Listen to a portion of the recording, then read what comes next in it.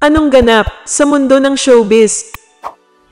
Sa latest vlog ng talent manager na si Ogie Diaz ay pinag-usapan nila ang tungkol sa pag-alis ni Kuya Kim sa ABS-CBN. Kahit nanghihinayang sila sa paglisan ni Kuya Kim ay hinangad pa rin nito ang succes sa bagong tatahaking landas ni Kuya Kim.